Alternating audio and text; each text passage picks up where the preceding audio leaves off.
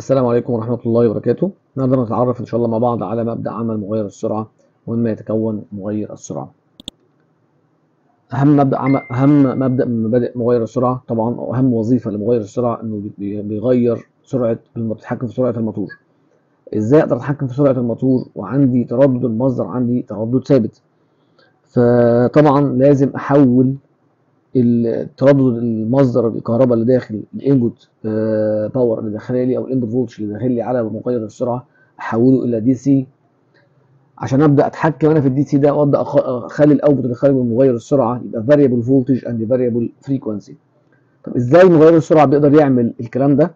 طبعا مغير السرعه هو اسمه فاريبل في اس دي او فاريبل سبيد درايف، او ممكن يبقى يتقال عليه في اف دي او فاريبل فريكوانسي درايف. طبعا هو بيتحكم في السرعه عن طريق انه بيتحكم في الفريكوانسي. فازاي اقدر اتحكم في الفريكوانسي اللي خارج من مغير السرعه وانا عندي مصدر الكهرباء اللي داخلي دي فيكسد فريكوانسي؟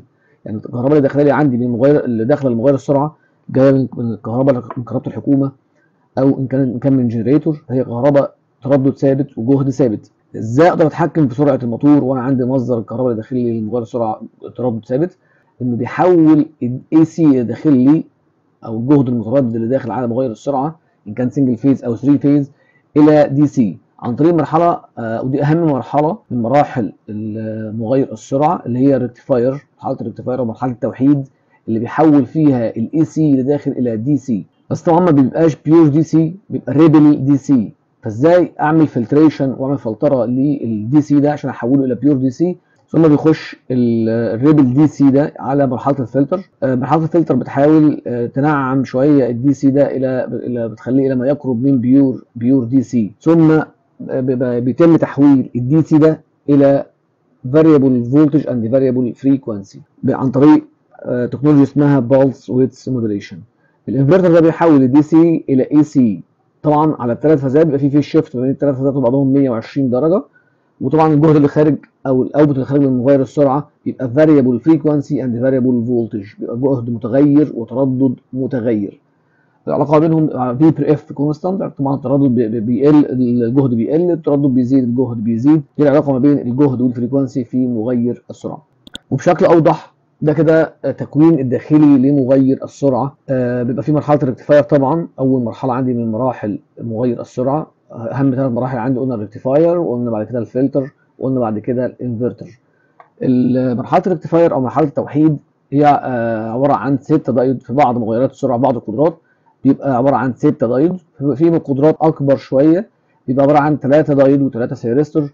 وفي موديلات تانية زي اللو هارمونكس درايف بشركه شنايدر، الالتيفار 680 والالتيفار 980 بيبقى عباره عن لو هارمونكس درايف. بيبقى الريكتيفاير عندنا مش دايود مش دايود او دايود وسيرستور، لا، بيبقى عباره عن اي جي بي تي، بتسمى بتكنولوجي اسمها اكتيف فرونت اند. التكنولوجي دي بتخلي الهارمونكس اللي راجع عندنا على الشبكه اقل من 5%. تي اتش دي اي عندي اللي راجع على الشبكه اقل من 5%. بعد ما بحول الاي سي الى دي سي بيبقى عباره عن ريبل دي سي. الريبل دي سي ده طبعا ما ينفعش ادخله مباشره على مرحله الانفرتر، لازم بتعمل له فلتريشن. من مرحله الفلتريشن بتخلي لي الريبل دي سي، بتحولوا لي من ريبل دي سي الى بيور دي سي. ثم بناخد الدي سي البيور دي سي بنحوله تاني الى اي سي فاريبل فولتج اند فاريبل فريكوانسي عن طريق تكنولوجيا اسمها بالس ويدث مودوليشن.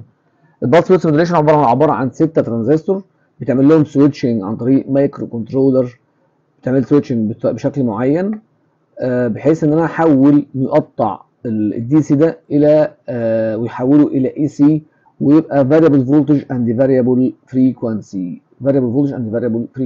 ده كده باختصار مبدأ عمل مغير السرعه. وعرفت ازاي من اول ما بيخش الاي سي عندي على مغير السرعه الى لحد ما بيطلع الجهد اللي خارج من مغير السرعه، والتردد بيبقى التردد متغير والجهد متغير عن طريق تكنولوجيا اسمها البالس ويدث موديوليشن.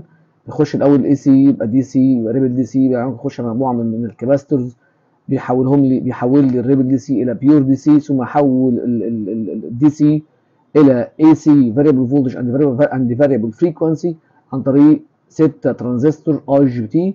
عن طريق تكنولوجيا اسمها بالس ويدث سيميوليشن، عن طريق سويتشنج عالي جدا بسرعات عاليه جدا جدا. بعمل اون اوف بسرعه عاليه جدا بتصل الى 16 كيلو هرتز، بحيث ان انا اقطع الدي سي ده واحوله الى اي سي، بس طبعا بيبقى في فيس شيفت على الثلاث فازات، بحيث يبقى الموتور عندي يشتغل في الدايركشن اللي انا محتاجه. وطبعا في امكانيه في المغير السرعه ان انا ممكن اعكس اتجاه الموتور عن طريق ان انا اعكس الفيس شيفت بدون ما اعكس اطراف الموتور. هنشوف دلوقتي مع بعض فيديو بيوضح فكره البالس ويدث سيميوليشن والتكوين الداخلي لمغير السرعه. The three phases enter the VFD and connect to the rectifier. The rectifier consists of multiple diodes connected in parallel. Diodes only allow electricity to flow in one direction and block it coming back in the opposite direction. As AC flows forwards and backwards, we control the path it can take, and this gives us a rough DC output. The rough DC electricity now flows into the second part, which is the DC bus.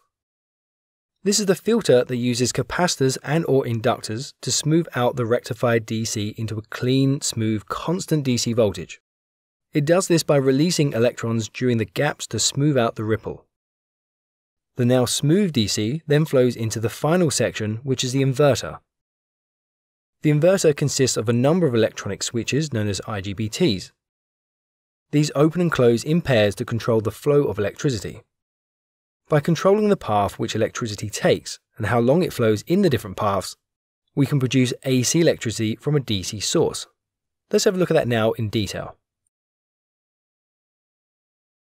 We will consider the first part of the VFD, which is the rectifier. In this part we find 6 diodes in parallel. I'll title these 1 to 6 as follows. Each of the 3 phases is connected to one pair of diodes. As we know, electricity needs to get back to its source to complete the circuit. So in this setup, the current will flow through the load and back to the source using another phase.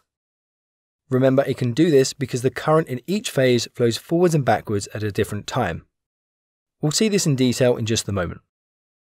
The load can be anything, a lamp, a motor, or an entire circuit. In this case, it will just represent the rest of our VFD circuit.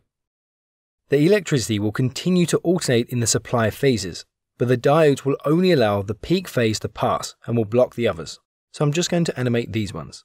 Okay, let's see this in action. Phase 1 is first. This comes in and can only flow in one direction, which is through diode 1. It then passes through the load.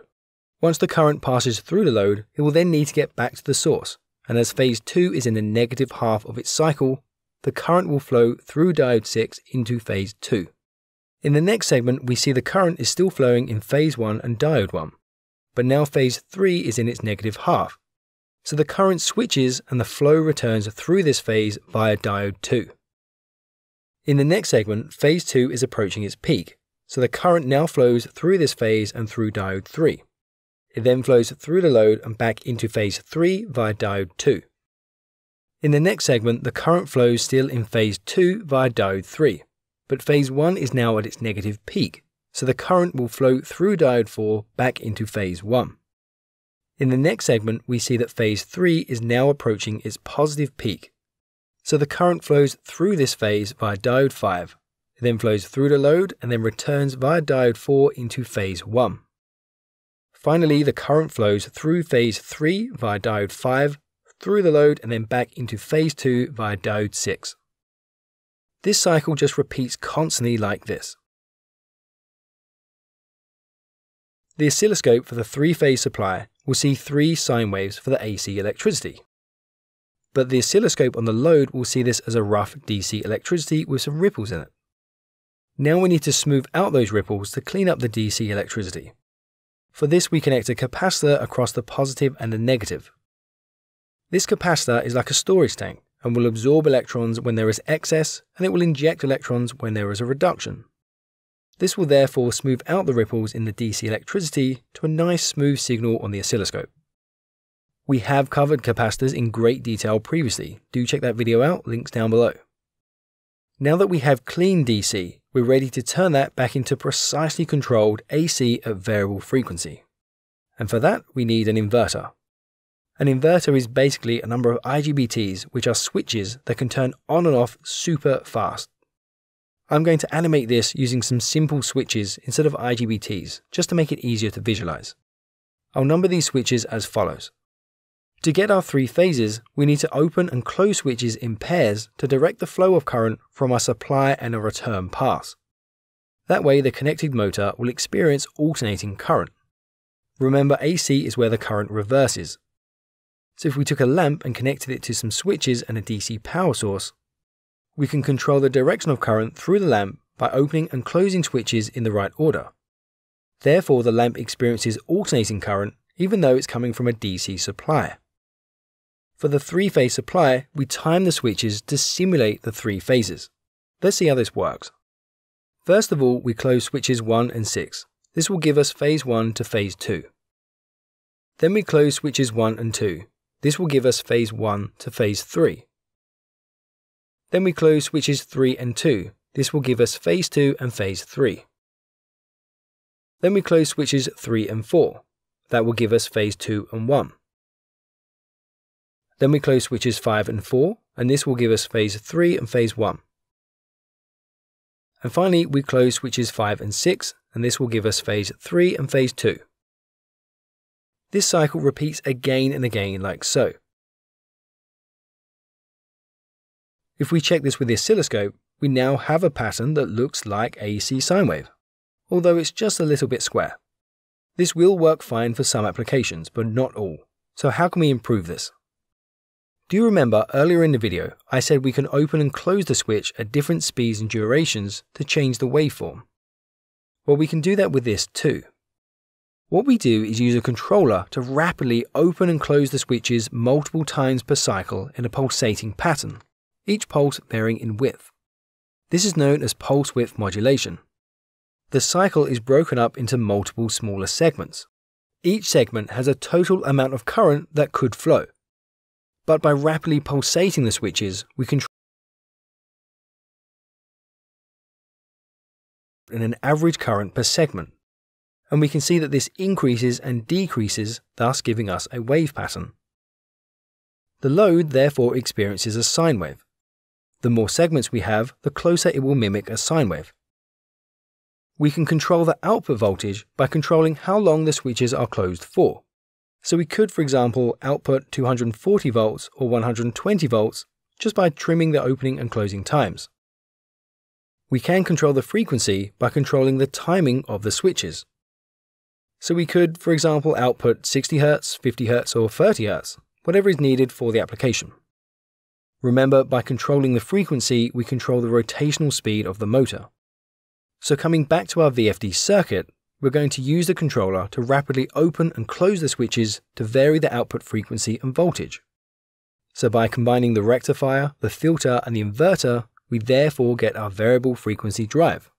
And this is what is used to control the speed of electrical motors and unlock energy savings in all sorts of systems. زي ما شفنا في الفيديو عرفنا pulse width modulation تكنولوجي بتشتغل ازاي، وعرفنا المغير السرعه مبدأ عمل مغير السرعه. وفي فيديوهات قادمه سوف نلتقي، والسلام عليكم ورحمه الله وبركاته.